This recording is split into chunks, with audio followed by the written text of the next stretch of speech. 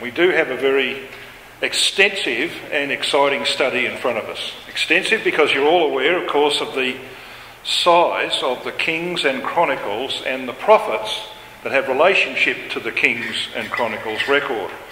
It's huge. And of course, we are only going to be able to touch on a few things in terms of the depth. We're going to try and cover as much as we can of the breadth of the subject, but there will be times when we drill down. And we'll drill down for specific reasons. We're going to see that there are some wonderful prophecies in this record of Kings and Chronicles, as well as a lot of exhortations for us along the way. And we're going to start really with the exhortations that come from the life of David, the legacy of David. Now, tomorrow morning I'm going to make a few comments about the way we will approach this and in terms of questions. I would encourage you, if you have questions, that you write them down so that at the end of the session we can address them. Please do that. For the sake of the recordings, we probably don't want to interrupt the flow of the classes too much, but if there's something that just has to be dealt with, then I'm happy for you to raise that matter during the class. But I would prefer if you would just write the question down when I'm finished, and I'll finish whenever I finish. In other words, it could be 30 minutes, it could be 40, it could be 50, it could be an hour. So when I'm finished and I'm done with the material, I will stop. And if there's time, we will answer your questions after that. We're all familiar, aren't we, with this passage in Proverbs 25 verse 2. It is the glory of God to conceal a thing, and that word thing in the Hebrew is debar, and debar is the Hebrew word that Yahweh chooses for his word. So it is the glory of God to conceal things that have relationship to the word, but the honour of kings is to search out, and that Hebrew word, shakar, means to penetrate, hence to examine intimately, and we're going to do a little bit of that in the course of our studies, examine intimately these things, a matter. And that word matter again is this word debar. So you might paraphrase Proverbs 25 verse 2 this way. It is the glory of God to conceal things in his word. And he does, doesn't he? You've got to work at it. You've got to dig around. You have to do a lot of digging in the word to uncover the secret things, the wonderful things that are contained therein. But it is the honour of kings. And we all know, of course, that we are being prepared to be kings and priests with our Lord Jesus Christ. And we're going to consider the role of the kings of Israel and Judah. We're going to see that most of them failed. We don't want to duplicate their failure. We would rather duplicate the success of the few who did succeed. And there are secrets and keys about success in this matter of the leadership of God's people. And we're going to see that come out of our studies as we proceed, God willing.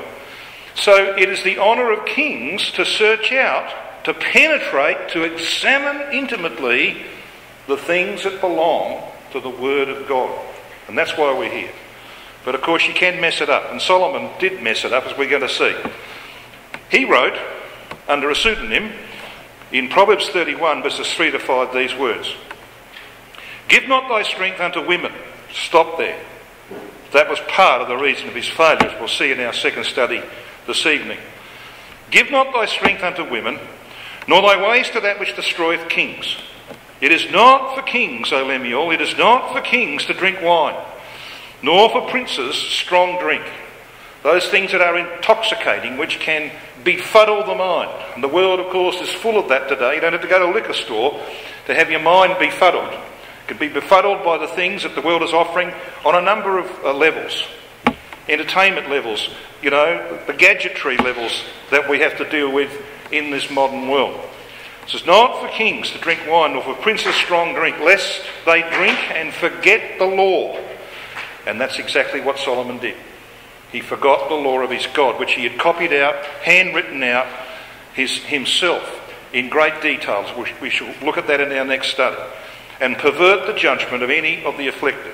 So you can mess it up, but it is a great honour for us to be able to open the Word of God together and to explore these things which have been revealed only to those who are prepared to examine intimately the Scriptures. Now, In our studies, we are going to be looking at a lot of kings. A lot of kings who, I'm hoping this is going to deliver the goods, a lot of kings who did not follow the example of David. Now, one of the things that I have done is that I've taken some selections out of the book, the study notes, The Kings of Israel and Judah. Now, there's not too many of these, but I've done this because it's a fairly succinct way of summarising the character and life of a number of kings. And I've done that with David because of the importance of his legacy, what he left behind for other kings. So I'm going to read this out to you. Some of you will have already read these summaries in the books on kings, but I think it will be helpful to us. We say, without any doubt, the beloved, as his name means, is the greatest figure in the period of Israel's history from the Judges to the times of Christ. In the records of the kings, he is represented as a monumental figure who stood before Israel as Christ now stands before the ecclesia. His name is mentioned 70 times. Now that's very important because no one understood the purpose of God with the Gentiles better than David. And 70 just happens to be the number of the nations. He had a wonderful appreciation of God's purpose with the nations. His name is mentioned 70 times in the record under study, most frequently in the context of a comparison between his reign and that of his successors. He is set forth as the prime example of what Yahweh desired in a king, and consequently his character and reign became the standard by which all other kings were assessed. For example, 1 Kings 14 verse 8, 15, 3-5, we read that he did that which was like David, his father. He did not that which was like David. They are compared to David. He becomes the model on which other kings should have modelled themselves. But of course, David, like you and me, was not perfect. But he was a remarkable character. So why did Yahweh choose David when Saul, who had been selected for good reasons, which we can't explore now, but it's a wonderful subject in itself, why did God then choose David after the removal of Saul? Paul says in Acts 13 verse 22, and when he, God, had removed him, Saul, he raised up unto them David to be their king, to whom also he gave testimony and said, and this, of course, is a quotation from Psalm 89 and verse 20, the psalm that deals with our Lord Jesus Christ as the one who would fulfil the covenants.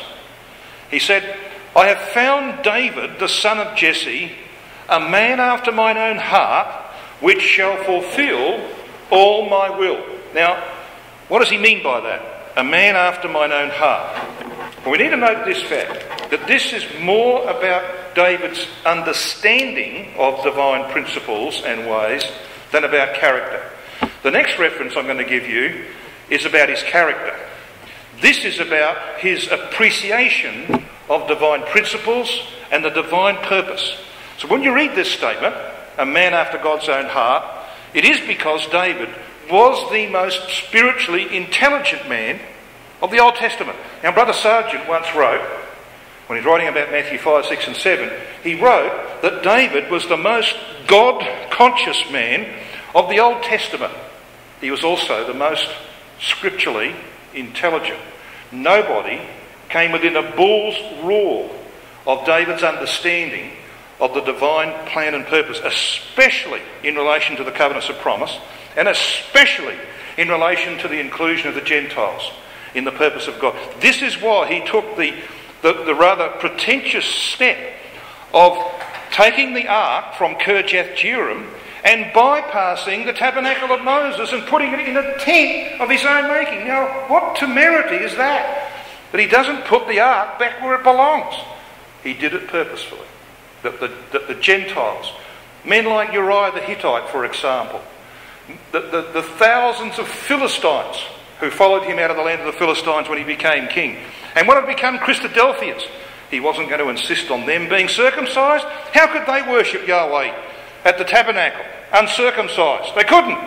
And he understood. He understood the plan and purpose of God. That's why he acted as a Melchizedek king priest when the ark was taken up. He understood the inclusion of Gentiles. His mind on the things of God was greater than any other mind in the Old Testament, we believe. But what about his character? Well, Psalm 78, verses 70 to 72 address that. It says of Yahweh that he chose David, also his servant, and took him from the sheepfolds, from following the ewes great with young. He brought him to feed Jacob his people and Israel his inheritance. So he fed them according, and this is his character, he fed them according to the integrity of his heart and guided them by the skillfulness of his hands. So while that first reference there in Acts 13, quoted from Psalm 89, is about David's comprehension of divine ways, this one is about his character. All right, can you see there, Chris?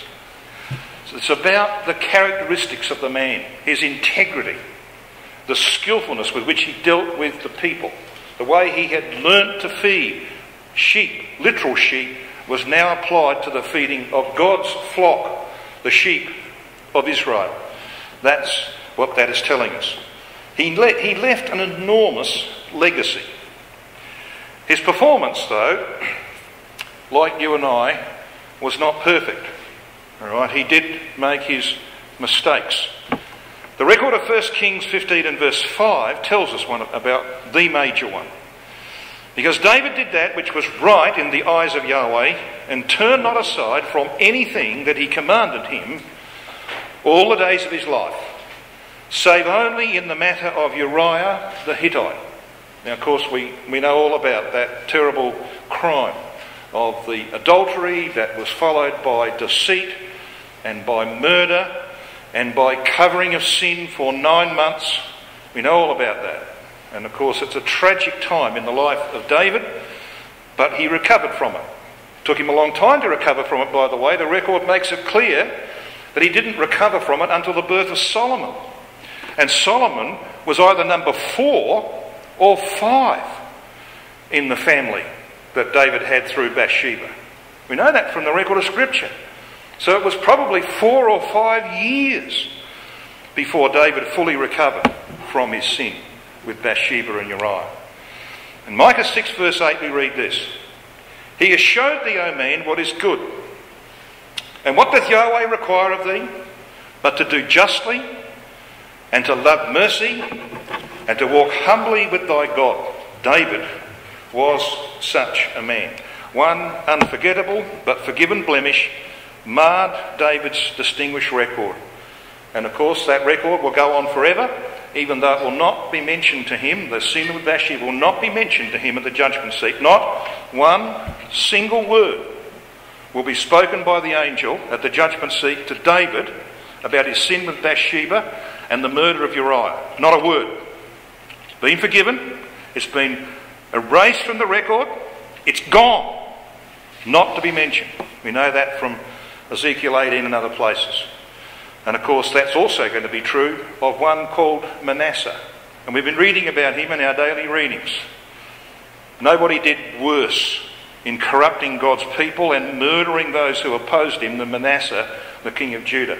But he repented. He was forgiven. He will be in the kingdom, providing, of course, after his forgiveness, he maintained a steady course. And there's nothing to suggest that he didn't. So he will be in the kingdom. That's the God we serve. Awful things came out of Manasseh's reign, as we're going to see in our studies. But he personally recovered himself. And so there's a great deal of encouragement in that for you and me. None of us perhaps are going to sin like David in committing adultery and murder. He could recover himself, and he did. So can we. That's one of the things that will come out of our study in the Kings of Israel. Because very, very few cases like that, by the way. Now I want to drill down a little bit into the life of David. We've given you the summary. You've heard all that before. Let's now drill down into a couple of passages. The first one, you see the one underlined there on the screen. You see an underlined passage. I want you to go straight to it if you wouldn't mind. 1 Kings chapter 1.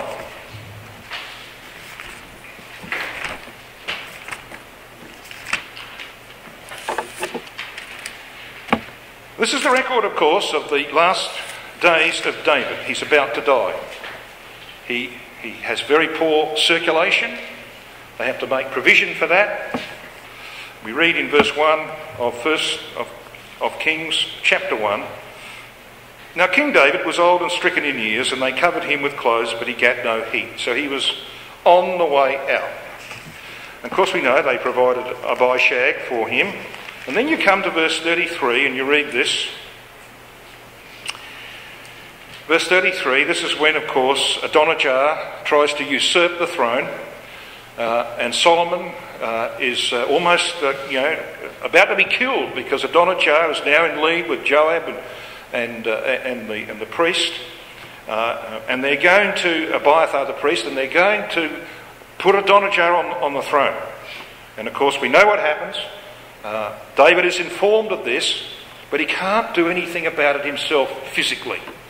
And you read in 1 Kings chapter 1 and verse 33, the king also said unto them, take with you the servants of your Lord, and cause Solomon my son to ride upon mine own mule, and bring him down to Gihon. And he gives instructions about Zadok the priest and Nathan the prophet anointing Solomon as king. And goes on to say that Benaiah in verse 36 said to the king, Amen, Yahweh, Elohim of my Lord the king, say so too. And goes on to say in verse 38, Zadok the priest and Nathan the prophet and Benaiah the son of Jehoiada and the Kerethites and the Pelethites, they're Philistines by the way, Kerethites and Pelethites, Philistines, loyal to David, right to the end, because of what he had done for them, bringing them into the truth. They went down and they caused Solomon to ride upon the king's mule. And of course it tells us then they blew a trumpet and all the people said, God save the king. And all the people came up after him, and the people piped with pipes and so on. That brought an end, of course, to Adonijah's attempt to assume the throne. So here was the overthrow of trees. But did you notice that David he's stuck to a bed? He is stricken. He cannot get up and do anything about it himself.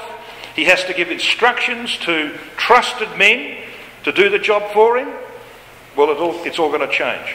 This occasion was fraught with confusion and division among the people, as verse 49 tells us. And all the guests of Adonijah that were with him were afraid and rose up and went every man his way. But when you come to the record of 1 Chronicles 28, you have a surprisingly different situation. So let's have a look at 1 Chronicles 28. We see how David was in 1 Kings 1. Weak, bed-bound, unable to get up. All he could do was weekly give instructions to a few to get Solomon anointed. David would normally have been in the forefront of all of that. He didn't have the strength. He was about to die. But when you come to 1 Chronicles 28, there's a remarkable change here. Because you read in verse 1 these words. This is just before he dies. And David, notice this, and David assembled all the princes of Israel, the princes of the tribes, and the captains of the companies that ministered to the king by course, and the captains over the thousands and over the hundreds, and the stewards over all the substance and possession of the king and of his sons, with the officers and with the mighty men, and with all the valiant men unto Jerusalem. So it's David that's doing this. Look at verse 2. Then David, the king, stood up upon his feet. Well, this is a remarkable revival, isn't it? Yes. You know why it's there? Because David's been resurrected, as it were. He's been almost dead. Good as dead. And now he appears before all Israel as a resurrected man. There's strength given to this man. Now, why do you think that would be the case? Well, you see, it's a type.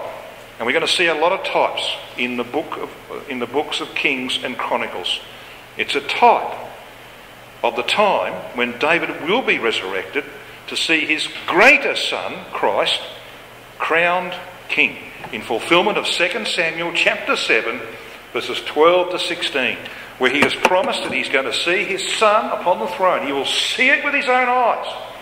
So this is the second coronation of Solomon. The first one was a hasty affair. This one is a well-organised affair. And it's typical of a greater one to come.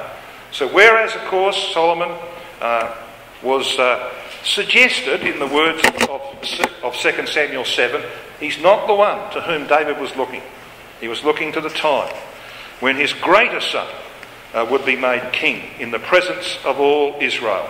So there is the reason why God gives sufficient strength to David to stand up on his feet. Now, it's in this section that we learn a lot about David's mind and character and his concern for the ecclesia and the leadership that was going to be delivered to the ecclesia by his successor, Solomon. One of the things he does say in 1 Chronicles 29 verse 17, and there's a couple of chapters, 28, 29, that deal with this final few days of David's life. But he says in verse 17 of 1 Chronicles 29, I know also, my God, that thou triest the heart and hast pleasure in uprightness.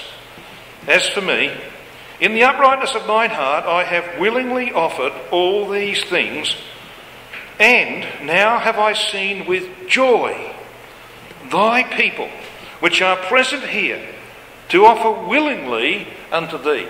So he dies, this man, with a happy heart. He sees the willingness of his people. He had spent the last few years of his life preparing the materials for the temple that Solomon was to build. He was not permitted to build it, but he made sure that everything was ready for it.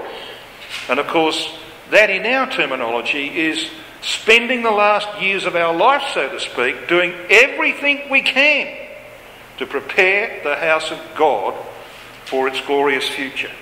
That's the spirit of David at the end of his life, and so it should be ours.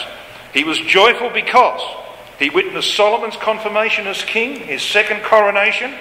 He foresaw the fulfilment of the promises God had made to him.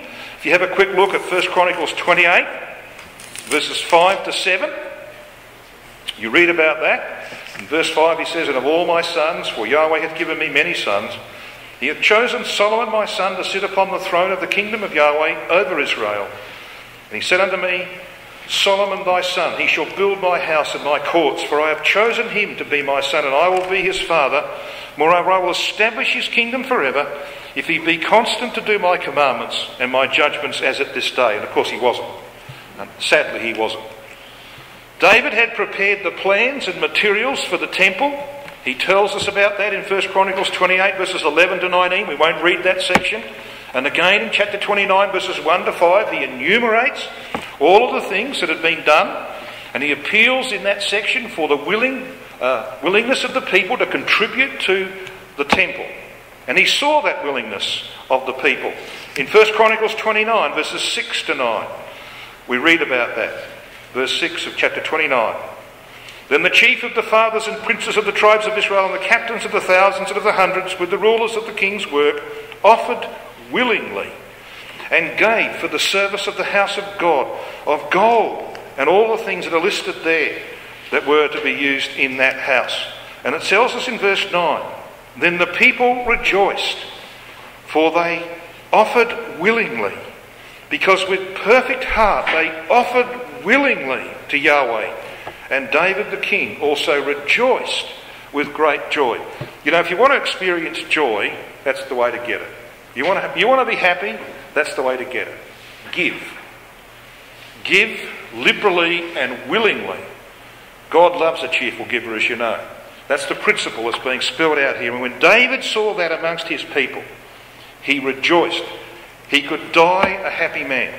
But there was something else that made him joyful. In 1 Chronicles 29 verses 10 to 20, we're not going to read that section, but this is what made him joyful. You have a look at what he says in verse 13. Now therefore, our God, we thank thee and praise thy glorious name. But who am I? And what is my people? That we should be able to offer so willingly after this sort, for all things come of thee, and of thine own have we given thee. He was joyful because he'd had this opportunity to praise and to thank his God. A wonderful occasion, isn't it? To see David resurrected, so to speak. To see the second coronation of Solomon. But in the course of the address that he gives in front of his people, he addresses some very important words to Solomon and to the people. And there are some key exhortations for kings of all ages. Certainly for kings in preparation for the kingdom of God. I want you to have a look with me at 1 Chronicles 28 verse 9. He turns to Solomon. And thou, Solomon, my son, know thou the God of thy father. That's the most important thing. Know thou the God of thy father. There's a need for personal, intimate knowledge of our God, to build a relationship with him.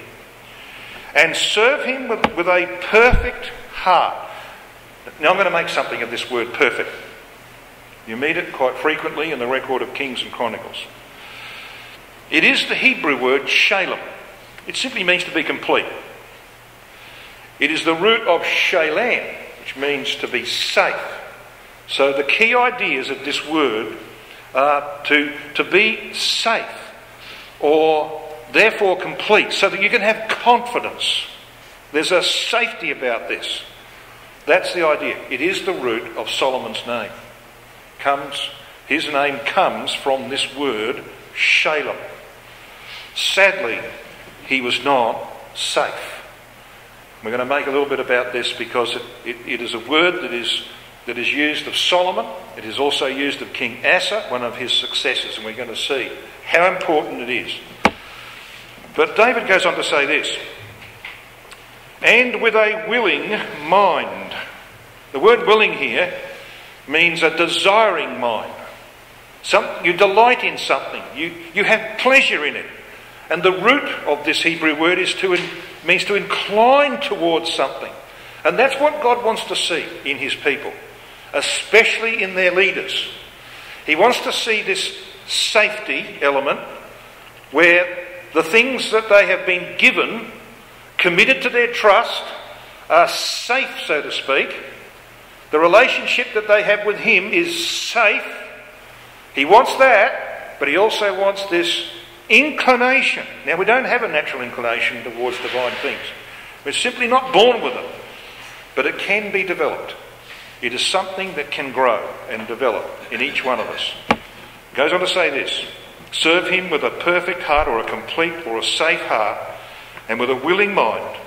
For Yahweh searcheth all hearts, and understandeth all the imaginations of the thoughts.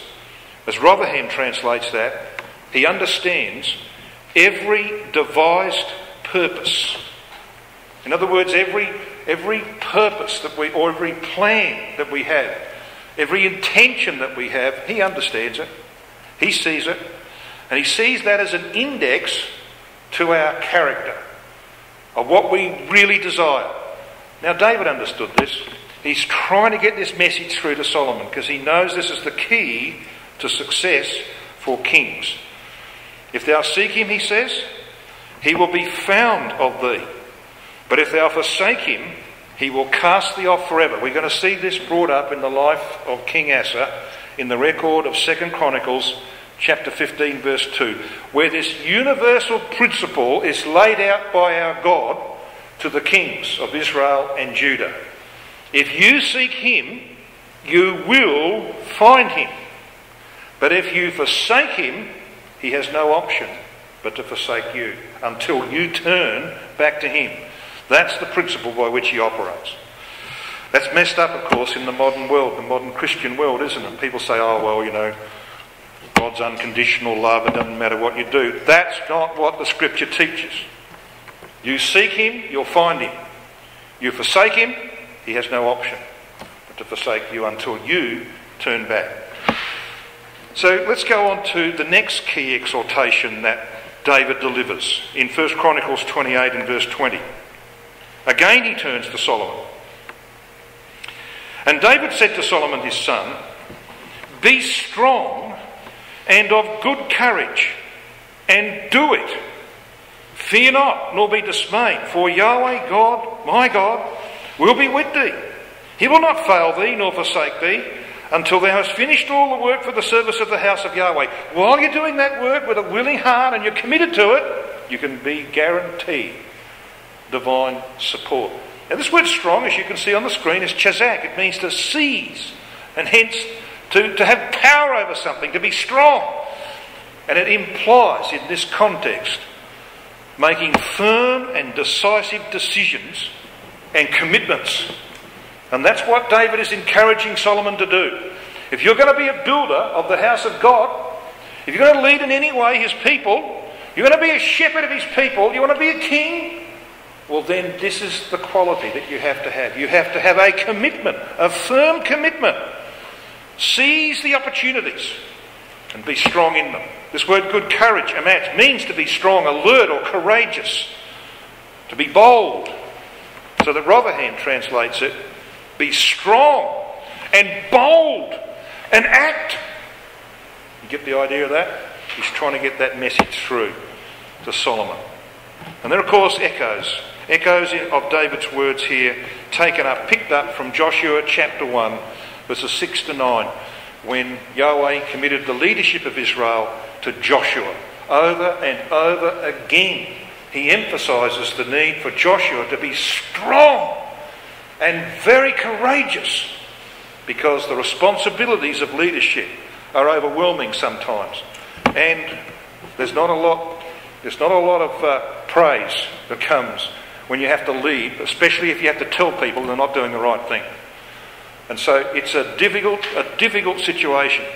But of course, if we're going to be leaders of the age to come, then we need to have these qualities being developed in our lives today. Verse 21 goes on to say this: "And behold, the courses of the priests and the Levites, even they shall be with thee for all the service of the house of God. And there shall be with thee for all manner of workmanship every willing, skillful man." Willing, skillful man. The word willing, as you can see on the screen, nadid, means voluntary, generous, spirited. So we know the principle that Paul spells out in 2 Corinthians 9 verse 7, that God loves a cheerful giver, and that's the spirit that David is encouraging in Solomon and indeed in all his people. Well, that's all I'm going to say in relation to David's last words there. But I do want to turn to his last written words in 2 Samuel 23. And I'll take you there, and I'll lead you there by emphasising the importance of David as a prophet. He was a prophet in many ways, wasn't he? He wrote scripture that is prophecy. But he was also a prophet as a type of our Lord Jesus Christ. He was a prophet of the words that Christ would speak and the thoughts that Christ would think. And that's what Peter tells us. In 1 Peter chapter 1, verses 10 and 11, Peter says, when he's talking about the salvation that is in Christ, he says, "Of which salvation the prophets have inquired and searched diligently, who prophesied of the grace that should come unto you, searching what manner of time the Spirit of Christ which was in them did signify." When it testified beforehand the sufferings of Christ and the glory that should follow. Now he has in mind many of the Old Testament writers, but in particular he has in mind David. You know why? Because he talks about the sufferings of Christ and the glory that should follow. They're the two keys of the kingdom. All right, that's the keys of the kingdom. And Psalm 22 is the psalm that David wrote that's got nothing to do with his experience, because it's all about crucifixion.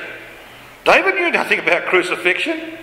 It's talking about what happens, when the body is extended and your bones are all sticking out and your heart stops to beat. All that sort of stuff. David never went through that. But Psalm 22 is divided up into two sections. Verses 1 to 21a, partway through verse 21, is the sufferings of Christ in great detail. So that Christ knew exactly what his experience was going to be on the cross. Exactly. And then from 21b to the end of the psalm, verse 31, is about the glory that would follow. It's the two keys of the kingdom. So when Peter uses that language there, he's taking us back to Psalm 22 and other writings of David, where David expresses the thoughts, the feelings, and the sufferings of Christ, and the glory that would ultimately come because of his suffering. He was above all others the voice of Messiah in matters pertaining to his suffering and glory. So come with me to 2 Samuel 22 and 23. And we're going to finish off on this. Now, what I'm not going to do, brethren, here is give you an exposition. I'm going to give you the slides. And what you'll see when you get the slides is that I'm only going to give an overview of 2 Samuel 22, 23, especially the latter. But then there are a number of slides which give you the detail.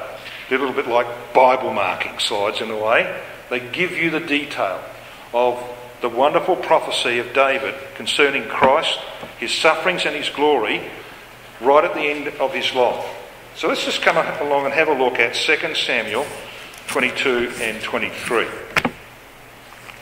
Now you're all aware, of course, that 2 Samuel 22 is a list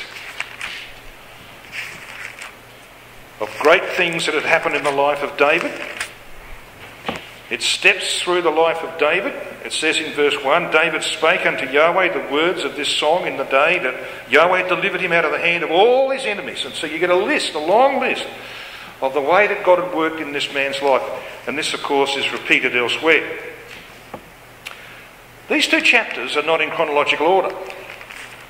They are structured to form a picture of the final fulfilment of the promises that God made to David. So the list of mighty men, which you find if you have a look at 2 Samuel 23, the list starts in verse 8, goes through to the end of the chapter, and of course it's significant, isn't it, that the very last of the mighty men is Uriah the Hittite. Now he's been dead for at least 25 years. I mean, Solomon is the fifth son of Bathsheba, and he's reigning at age 20, so, minimum 25 years, probably longer. Uriah's been dead for 30 years, but he's in this list. And so are others who have long since been dead. So this list, you see, is not a list made up at the end of the life of David. This is a list of his mighty men through his reign. Now, what's it there for? Well, it's there, placed at the end, to typify the immortals who will make up the army of our Lord Jesus Christ, the mighty men of our Lord Jesus Christ, the greater beloved. That's why it's in that position. Now, in 2 Samuel 23 verses 1 and 8, it's David himself who heads the list as the type of Christ. And then you have gradations of saints according to achievement and honour. That's why you read that there are three prominent.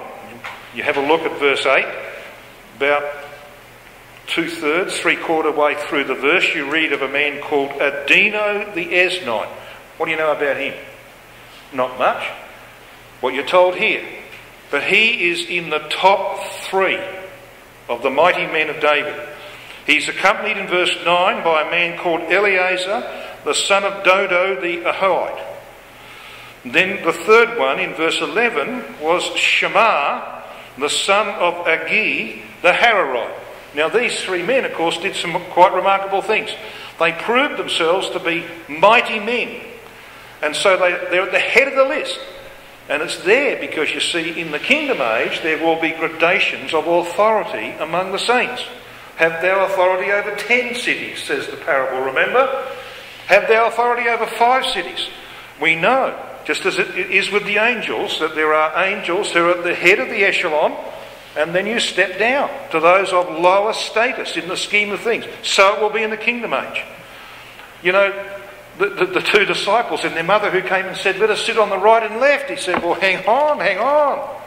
That's not mine to give at this stage. He will give it, because he knows who it is now. All right? There will be right and left who sit with our Lord Jesus Christ. I know where, if I'm there by the grace of God, I know where I'm going to be, right down the end of the line, okay? Probably with most of you, because we wouldn't put ourselves any higher, would we? That's where we'll be. But look, I just want to be there. I don't mind if I'm last on the list. Are you? Do you? No, I don't think you mind at all. I want to be on the list of the mighty men. of our Lord Jesus Christ. So this record is structured to give us the encouragement to continue through the difficulties of life, because some of these men are long since dead. They're dead because of certain things. In the case of Uriah, he's murdered, right? But he was faithful to that point. He remains in the list. So what have we got here? We've got 2 Samuel 22, which is David's psalm of thanksgiving, this long list. He celebrates his triumphs over all his enemies, verse 1. This psalm has deep roots in Genesis 14. If you go through it, you sift through it. Deep roots in Genesis 14 and the things that surround Melchizedek, Abraham Melchizedek, and the language of the Most High and so on. Deuteronomy 32, which is about Armageddon and the setting up of the kingdom. So Melchizedek, Armageddon, El Elyon all make their appearance, showing the mind of David. He had an unbelievable understanding of these things. But there's another theme in it. There are many themes in it. And one of them is the producing of children from both Jew and Gentile. That too is drawn from Deuteronomy 32. And the use of the divine title Zer, the rock, comes out. Rocks and stones and children are right throughout this psalm of David. Why would that be the case? Well, because it's drawn from Deuteronomy 32. Now, the one thing about rocks is that they don't change very much, do they? Each rock has its own character. It doesn't change very much. And Yahweh is described as a Zer, a mighty boulder. He has character. And in Deuteronomy 32, you know what he says? He looks at the children of Israel and he says, "You don't look like me at all. You're not my children. You don't come from the old rock." So what does Isaiah 51 say? "Look unto the rock from whence ye are hewn." Yeah, you got the idea? So David's mind is in that particular field. This psalm is prophetic of Christ's final triumph over all flesh. Have a look, for example, 2 Samuel 22, verses 44 to 51. See if you can line this language up with David. "Thou also hast delivered me from the strivings of my people. Thou hast kept me to be head of the heathen or nations. A people which I knew not shall serve me. Strangers shall submit themselves unto me. As soon as they hear, they shall be obedient unto me. Strangers shall fade away, and they shall be afraid out of their close places." And so on, it goes like that. This is language of our Lord Jesus Christ. You know what it says there in verse 45? "Strangers shall submit themselves unto me." Here at the same margin as my Bible, it says, "Yield feigned obedience." This is what will happen immediately after Armageddon, when nations like Britain and America and Canada and nations like that will come along and say, "We submit." They won't come along and say, "We want to be Christadelphians." This is based upon what happened in Joshua chapter 9, when the Gibeonites came along and said, "Make a league with us." They did not want to become Christadelphians. They just wanted to survive.